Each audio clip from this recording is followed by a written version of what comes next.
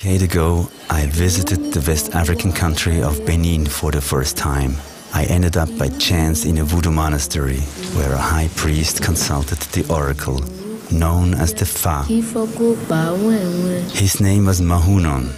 He told me things about my past he had absolutely no way of knowing.